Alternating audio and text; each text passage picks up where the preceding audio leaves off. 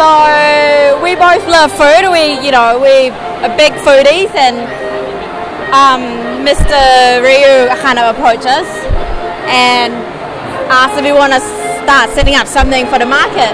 And then we thought, okay, why not? So we started the fish and chip store. I mean, it's been a learning process for us. Like, we haven't owned a store before, but it's been a lot of fun. And it's our 6th week, I think, 6th week men. Yep. And from week 1 to week 6, we are a lot more organised, I would say. We got the sauce for the fish, and we know where we're going to get the potato and everything. And we try to make everything as fresh as we can. The potato are handily cut the night before we come to the market, so it's very fresh. And the fish is caught yesterday morning straight from the boat.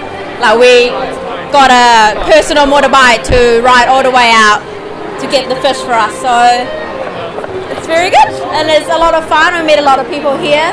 Everybody's so friendly, and it's a great community.